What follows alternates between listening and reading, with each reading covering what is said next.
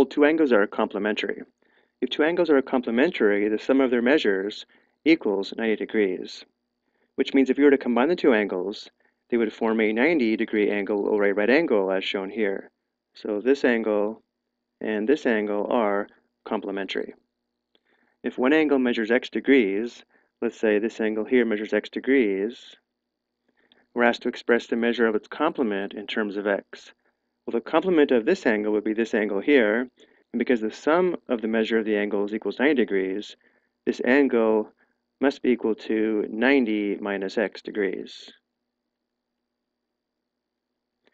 So we enter 90 minus x, and just to check this, if x equals, let's say, 40, this angle measures 40 degrees, and this angle measures 90 minus 40, or 50 degrees.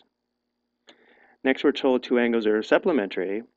If two angles are supplementary, the sum of their measures equals 180 degrees, which means if we were to combine the two angles as shown here, they would form 180 degrees, or a straight angle. So this angle and this angle are supplementary.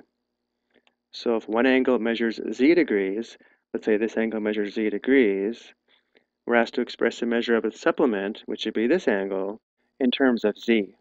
And because the sum of the measures equals 180 degrees, the measure of this second angle must be 180 minus z degrees.